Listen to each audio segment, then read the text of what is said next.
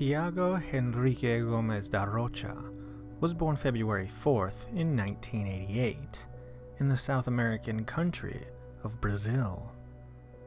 In his adult life, Tiago would take on the role of a security guard, but from 2011 through 2014, he would also moonlight as a serial killer that, by his own admission, took the lives of 39 people.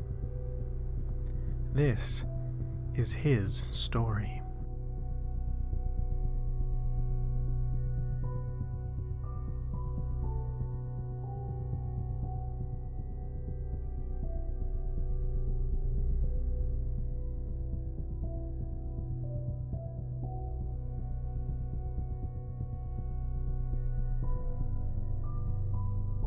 Little is publicly known about Tiago's early life growing up in Brazil, but Tiago himself would tell investigators that his murderous thoughts and urges began around the time when he was 11 years old. Tiago has made the claim that at age 11, he was sexually assaulted by a neighbor of the family. From this point forward, a rage would build inside him, and with no outlet for release, Tiago stated that he would eventually take out his inner fury on people in order for it to subside. In serial killers' circles, a pattern tends to form when investigating. There is usually a reason the people murdered were selected, or a reason behind the madness itself, at least to the one committing the acts. These factors generally help to build a profile, which in turn helps to catch the serial killer.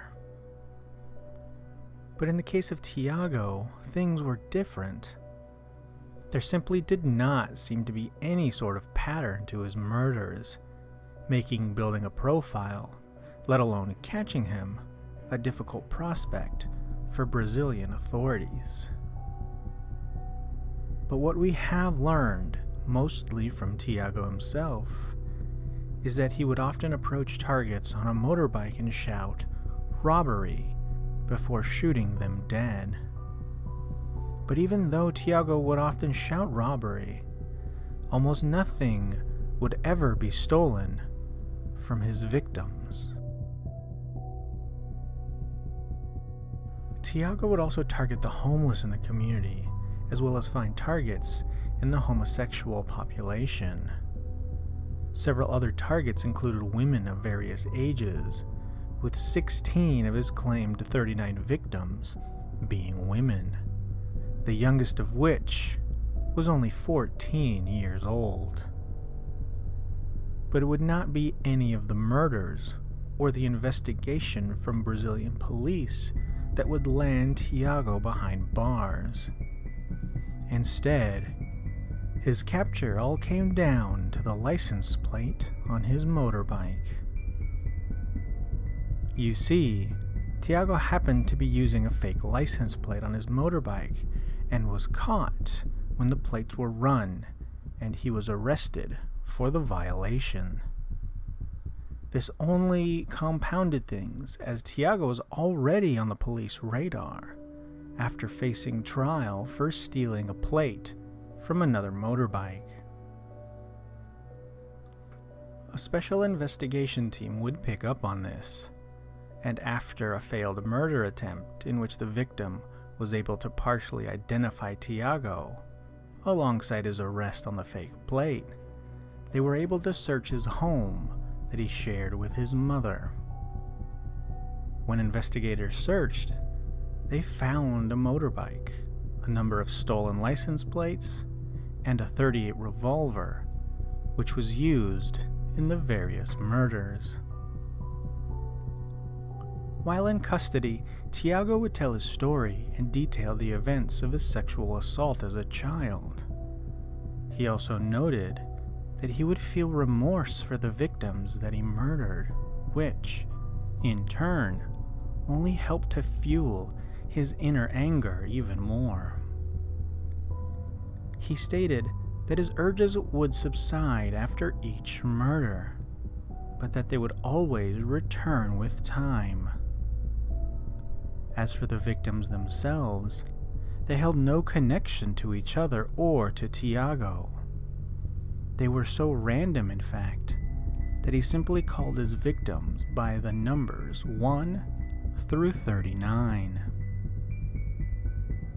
Tiago would tell investigators about each and every murder that he committed.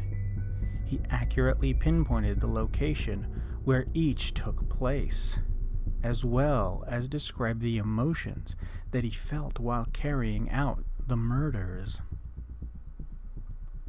After being placed into jail awaiting trial, Tiago stated that his urges would often surface from time to time.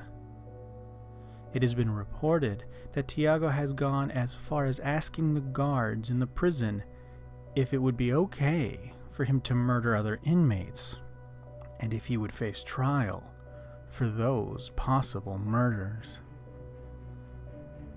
Police Chief Eduardo Prado released a statement regarding the matter, stating, "He asked whether he would face trial if he killed someone else in custody.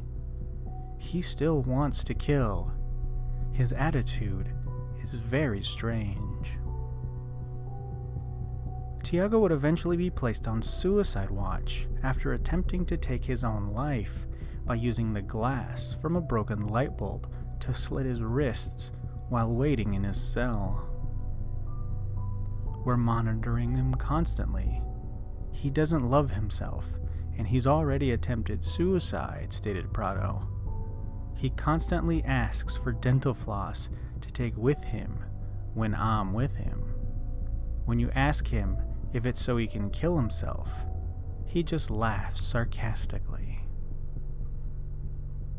In 2016, Tiago would end up facing trial and find himself convicted of 11 murders. He'd be sentenced to 25 years to life in prison. Thank you for watching this episode of Case Files. If you liked our content here, the best thing you can do is like, comment, and subscribe to help this channel grow so we can provide more content for you on a weekly basis. Until our next episode, stay safe and never stop learning.